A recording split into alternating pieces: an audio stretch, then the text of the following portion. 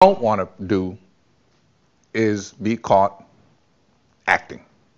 Your responsibility in terms of any character, living, dead, or future, is to be as true to that character as you possibly can.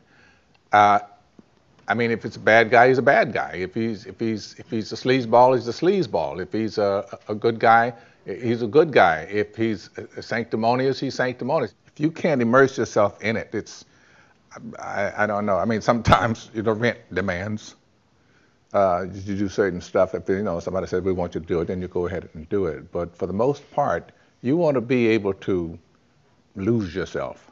That's really what the craft is about.